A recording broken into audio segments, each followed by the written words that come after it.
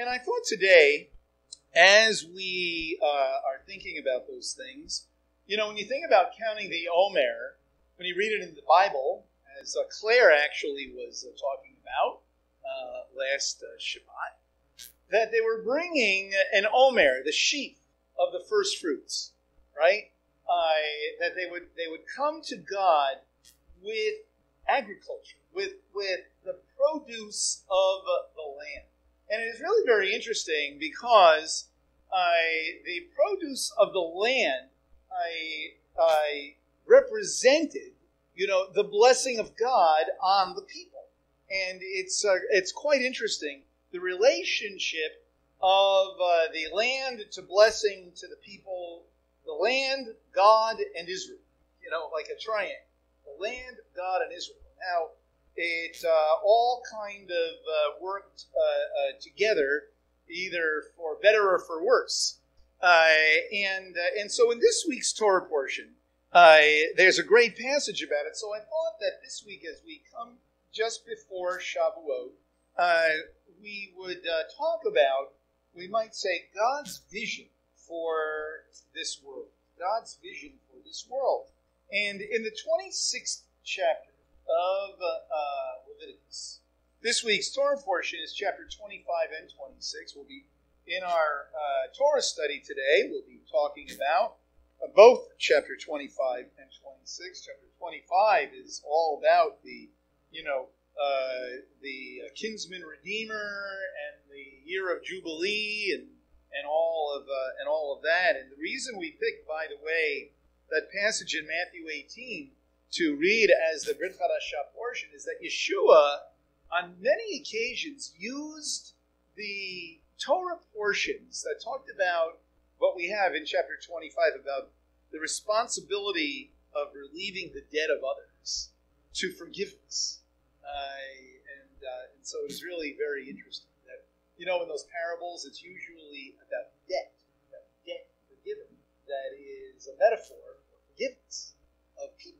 And so there's a relationship in those passages. Okay. Well, here in chapter 26 of Leviticus, you have really, it signals the end of the laws. The end of in the context of Leviticus, the end of what people usually refer to as the holiness laws.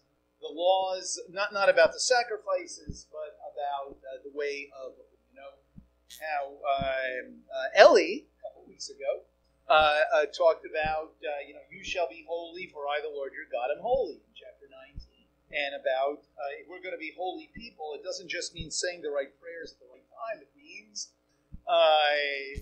being a blessing to other people, loving your neighbor as yourself.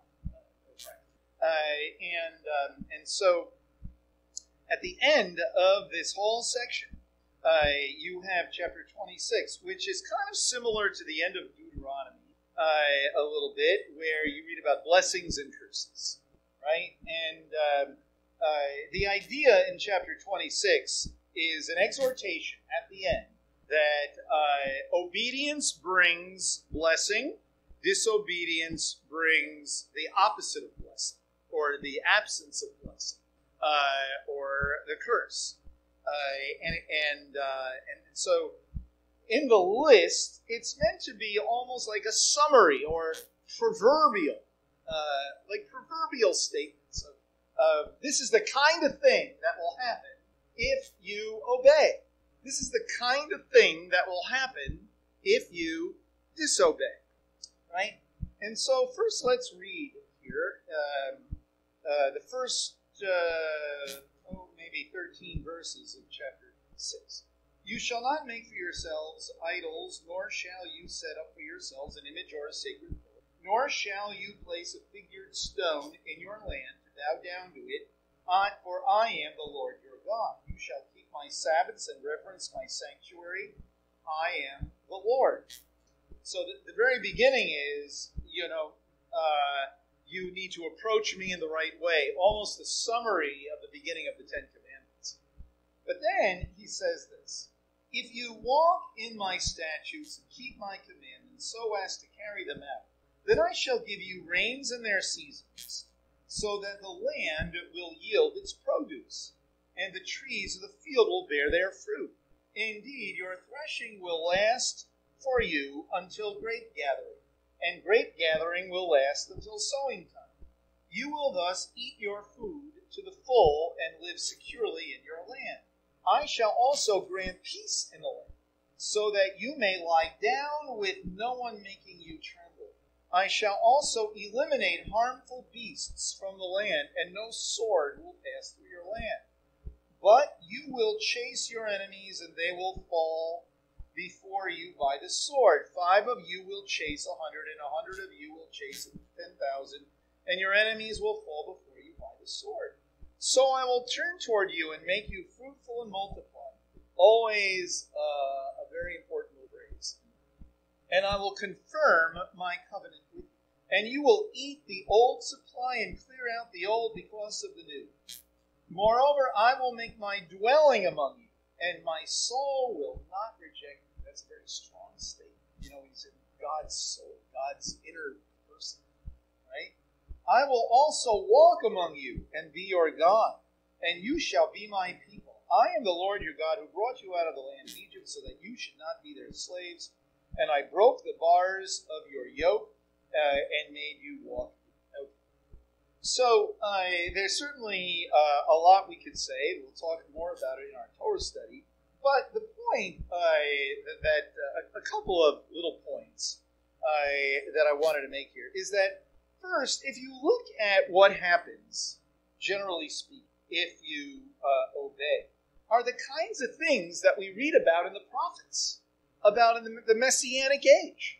You know, the wolf will lay down with the lamb, a little boy will lead them, the earth will, the land will produce fruitfulness, you'll be fruitful and multiply, in that day.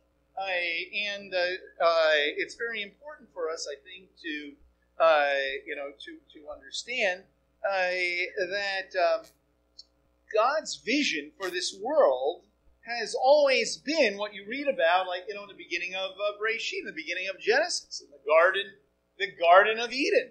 This, you'll be fruitful and multiply, the land, you'll be fruitful, the land will be fruitful, you'll have great relationship with one another, and, so on and so forth. And we know that because of sinfulness in this world, that God did not destroy, He didn't take away the blessings, but they became difficult. They became twisted, you might say. It became very difficult to bear children, difficult to till the soil, and difficult to have human relationships. But here we see, at the end of the day, when God gives Israel the Torah and He outlines how you should live it out, that lo and behold, there'll be a return to all that, if you live this way. Okay? So it's important for us to understand that what He's not saying is that if you jump through the right hoops, you'll be rewarded with these things. That in other words, if you obey me, then I will reward you. Okay? When you read some different kinds of commentaries on this Jewish, that you get that idea that if I jump through the hoops, this is what I will do. But that is not what he is saying, because that is not the nature of the Torah. The Torah is not a bunch of laws that are like a millstone around our neck to do. That's why we use the terminology, a Torah way of life, right? We like to accentuate the rituals, but the vast majority of what the Torah is about dignity and treating people, in a way that reflects the character of God. So, as I wrote in the Darash, that just as God created the world, He created the world in a very orderly way, right? We would all say that. He created the world orderly. You have day, you have night, the moon, the stars, the sky. We take in the exact amount of oxygen that we need. The temperature is such that we can live here. We have water, food. God created it orderly with seasons, day and night, and so on. Well, may I suggest that when he created human beings, he did the same thing. He created us orderly. He created us with a way to live a particular way of life that he has ordained for human beings to live. And it is in such a way that, as we read in the Torah, that there is care and concern for one another. If you go all the way back to Cain and Abel, right? Doesn't Cain ask a particular question? It's kind of a rhetorical question. Am I my brother's keeper? That's kind of like another way of saying, am I supposed to love my neighbor as myself? So it goes all the way back to creation, the way of life that God gave us to live in the Torah. And when we live the way of life that God gave us as a humanity, when we live that way, there is order to everything. We were called, right, at the beginning of Genesis to do what? Subdue the earth. To be the overseers, to be like God's subcontractors in terms of this physical world. And there is a relationship between us living the way of life that God has ordained for us and the well-being of the world.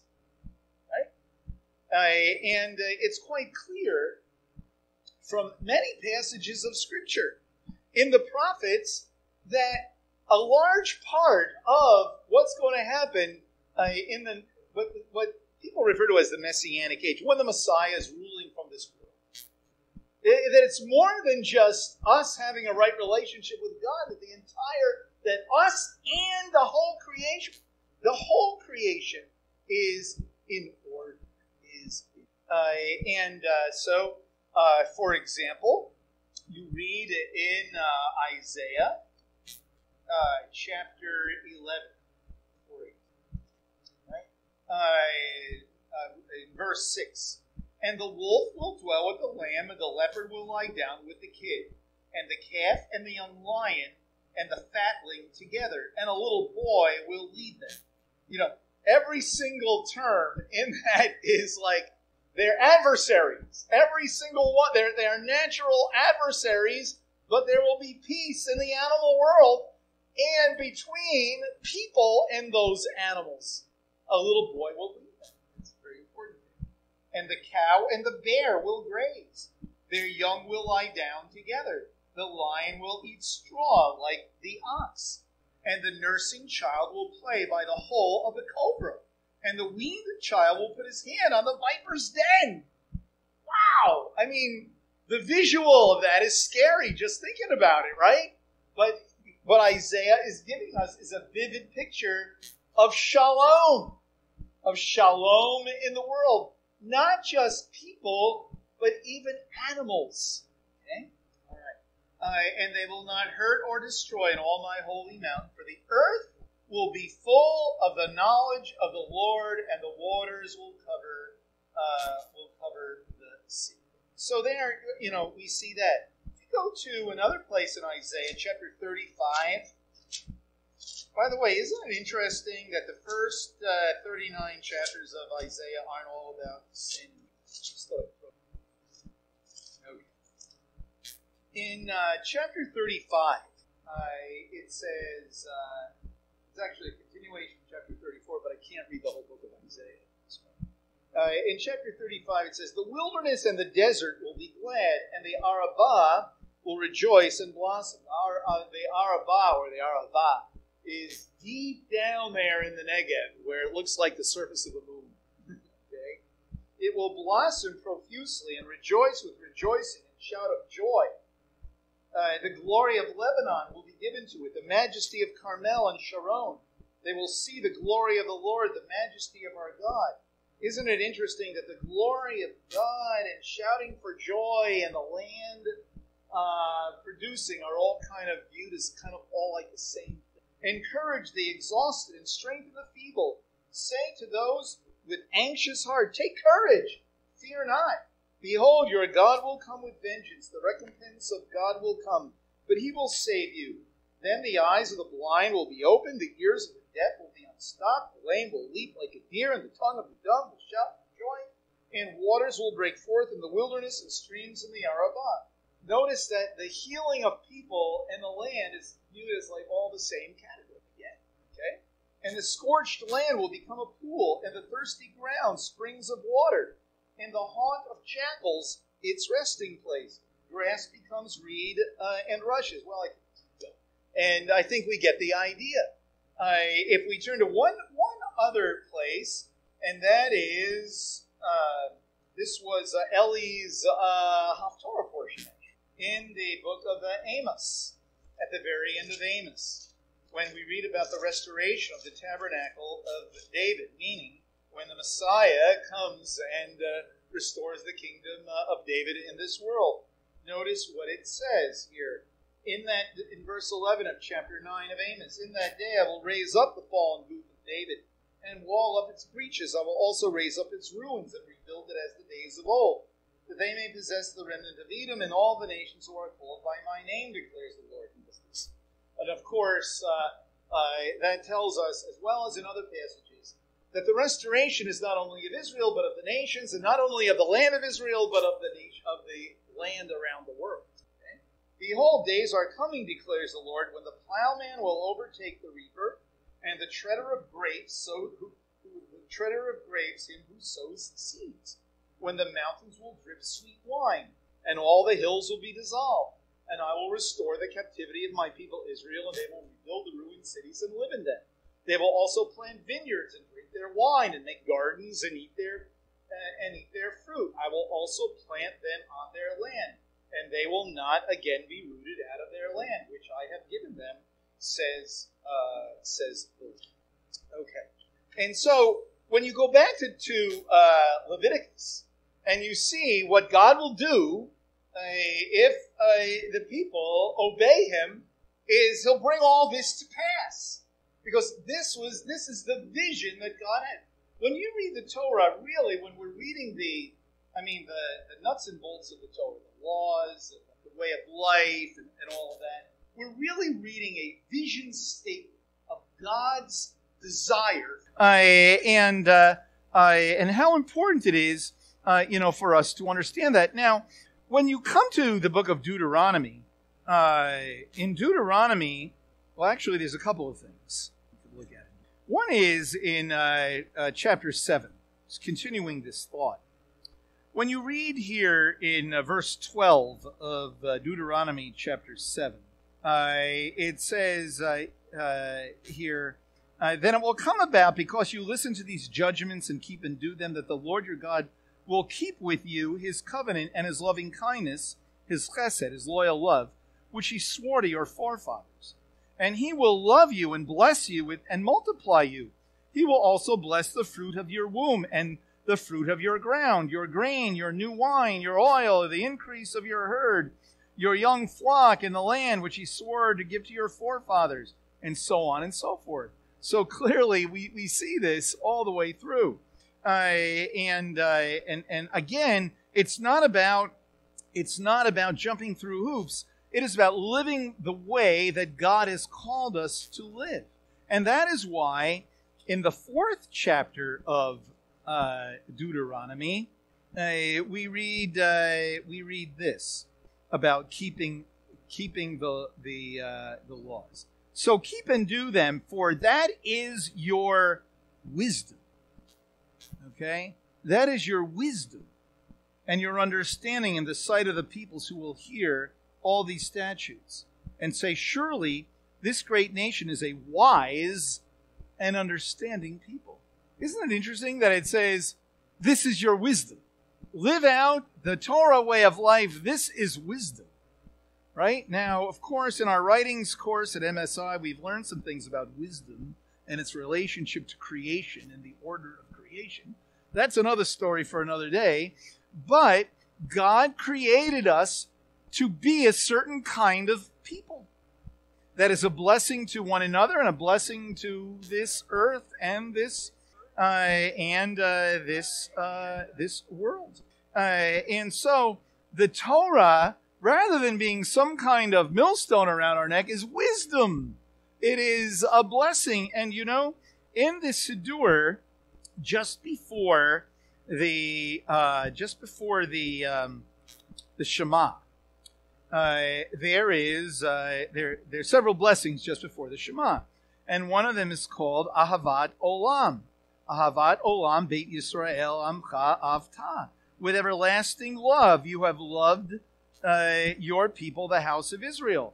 And then it goes on to say, you have taught us Torah and commandments, decrees, and laws of justice. And then at the end of it, it says, for they are our life. Speaking of the commandments, they are our life and the length of our days. Isn't that an amazing thing to say? They are our life. It doesn't say they are the laws of the land. If we break them, we're really in big trouble. It says they are our life. Sounds a lot like, by the way, Leviticus chapter 18, the first few verses. For they are our life and the length of our days, and on them we meditate day and night.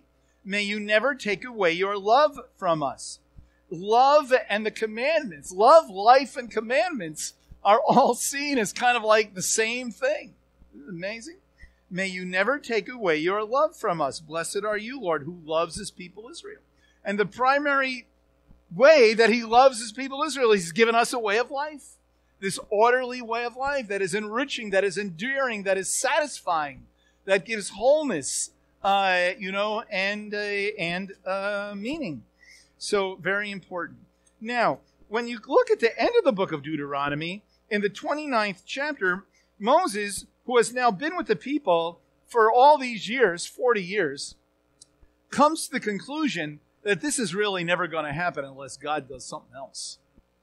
Because there's no way that Israel is going to live this way of life in such a way to usher in all of these blessings, like this return to Eden, this return to Eden.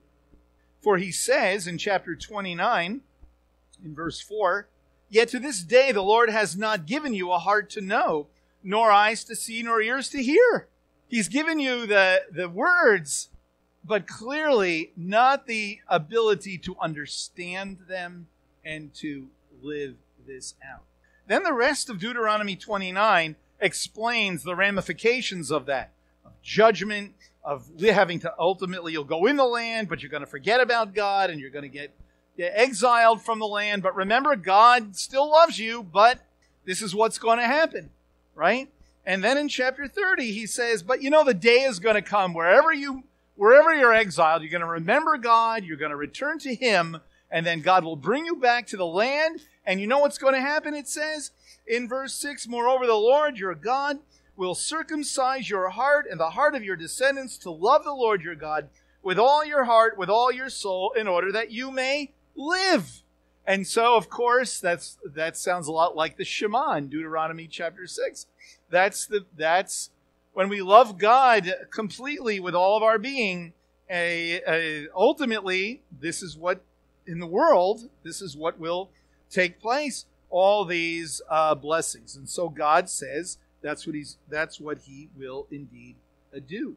And so, when we talk about the good news, a very important part of the good news is that God sent Yeshua to ensure that that vision for the future will come to pass, right?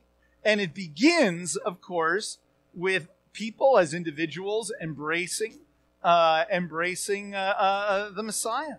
And as we talk about, Shavuot approaching, the pouring out of the Ruach, the promise of the fathers.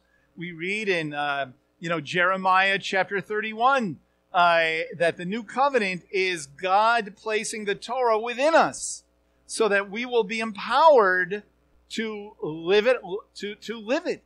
We read the same thing in Ezekiel chapter 36, right? Of the God placing His Ruach within us and enabling us to live in His statutes and His ordinances.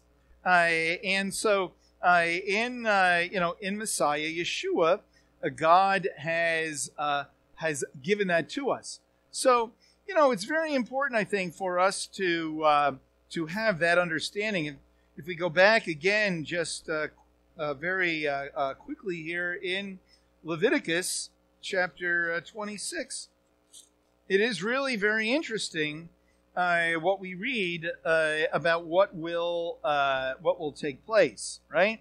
So the earth will yield its produce. There'll be peace in the land, right? There'll be peace.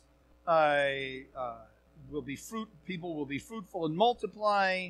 God will dwell among his people. In fact, the word is mishkan. The word there, my tabernacle will be among you, right? And my soul will not reject you. I will also walk among you. I mean, that is like headlines, in big print. It's a return to Eden, is what this is. And I will be your God, and you shall be my people. And he says, you see, this is why I brought you out of Egypt. I brought you out of Egypt, so I will be your king, and made you to walk upright. Made you to walk upright with confidence, knowing that you belong, you have returned to me, and I will lead you, on this journey, so that you will indeed fulfill your calling. Now, if you read the rest of the chapter, you see that the curses are the opposite of the blessings.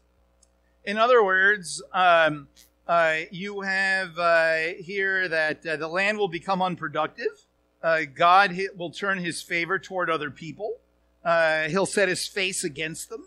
There'll be persecution, and terrible things will happen. And so that's also very, very interesting, that there is this relationship between the sinfulness of humanity and what happens on earth, in the world, with animals and the earth indeed itself. In Jeremiah chapter 2 and in chapter 3, in Jeremiah chapter 2 in verse 7, we read, I brought you into the fruitful land to eat its fruit and its good things, but you came and defiled my land, and my inheritance made you an abomination. Okay? That's very interesting. My inheritance made you an abomination.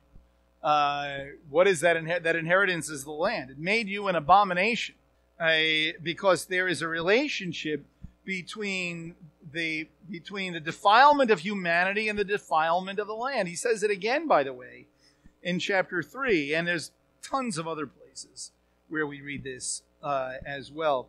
But in chapter 3, in verses 2 and 3, lift up your eyes to the bare heights and see where have you not been violated? By the road you have sat for them like an Arab in the desert, and you have polluted a land with your harlotry and with your wickedness. Therefore the showers have been withheld, and there has been no spring rain. Yet you have a harlot's forehead. You refuse to be ashamed. So there is this relationship with the land suffering. I even have an old note that I wrote in the margin of my Bible, that the land suffers. The land suffers. And now we have to be careful of that, of going around saying, well, every natural disaster is because these people did something. We have to be very careful of that, that kind of thing. Who are we to say?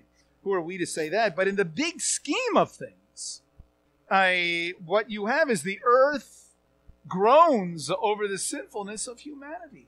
Oh, doesn't that sound very much like something that we read in the New Covenant in the 8th chapter of the book of Romans?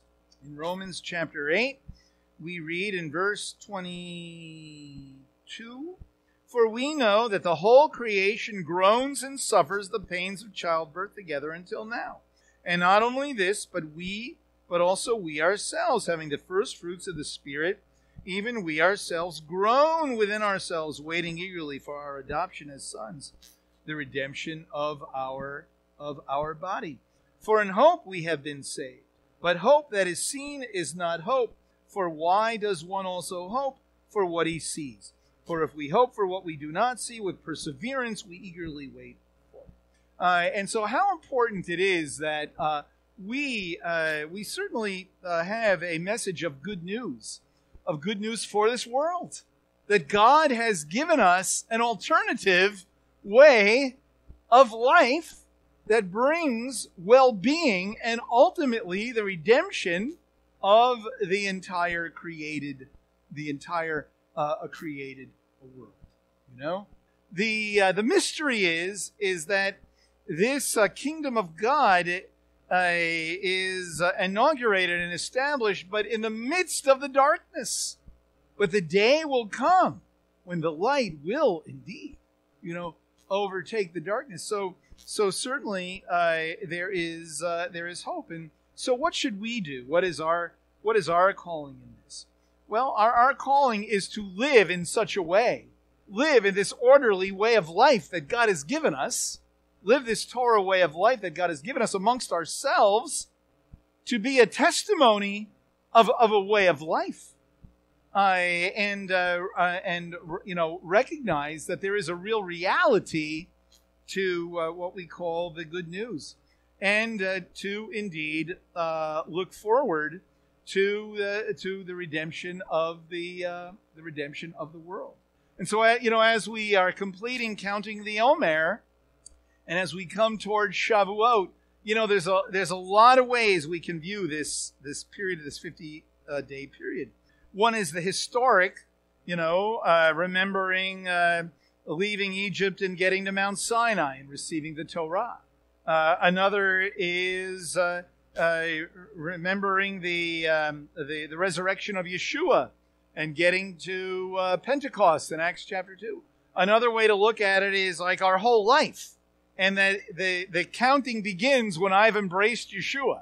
And now it's, Lord, teach me to count my days that I might present to you a heart of wisdom, and that it's a metaphor for just our whole life.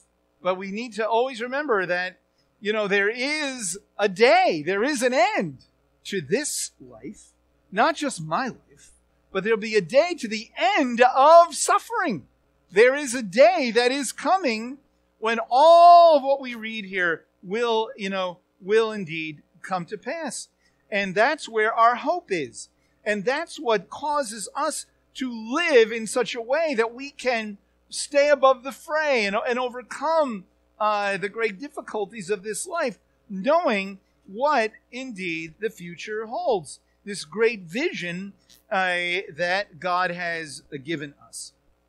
And when we live this orderly way of life, God has given us, we can begin to experience, we can taste and see that the Lord is good. And remember that when David said, taste and see that the Lord is good, he was running away from Saul for his life. Things were not good when he said, taste and see that the Lord is good. But he knew that there was indeed a future, and he could continue to live well in the midst of it. But, there is this passage that we read about here in Isaiah chapter 25 here. When you talk about what does the future hold, it says here, he will swallow up death for all time. The Lord God will wipe away tears from all faces. He will remove the reproach of his people from all the earth. The Lord has spoken. It will be said on that day, behold, this is our God for whom we have waited, that he might save us. This is the Lord for whom we have waited. Let us rejoice and be glad in his deliverance. Not only Israel, but indeed the world. And so may we be people who carry that message. May we be people who pray, who draw on the power of God, who find our refuge and our strength in him. And as we stay close to the Lord, we can, in the midst of great trial and difficulty, good times and bad times, we can indeed experience a taste of this, like Paul says. Yet even though we groan, we can taste it and live in it. And we'll just close with this great statement from the prophet Habakkuk about the future, about the vision. For the vision is yet for the appointed time. It hastens toward the goal, and it will not fail. Though it tarries, wait for it surely will come. It will not delay. But in the meantime, the proud one, his soul's not right within him, but the righteous will live faithful. And so, let us wait with assurance. Let us know that that this is a promise that will not fail. It will come completely in God's time. But in the meantime, may we walk faithfully. May we fulfill our calling. And therefore, may we have shalom in our lives, well-being, satisfaction, a sense of meaning and significance. And may people see it and be drawn to. Let's pray. Lord God, thank you, God, that for the great promises that you have to us. Lord, thank you, God, for Yeshua, our Messiah, who came to ensure that this future would come. For without him, there's no way. There's no way we could live it out. There's no way that we would be able on our own to receive this blessing. And so, God, may we realize that we all have a calling in Messiah Yeshua to live in such a way that brings new life, that brings well-being. May we live in a manner worthy of the calling, Lord. And God, may we indeed experience that taste, as Henry would say, a taste of hidden manna. Lord, a taste of your future for us. Thank you. You have not left us to our own devices, but you have indeed broken into this world and have ensured its future in Messiah. Thank you.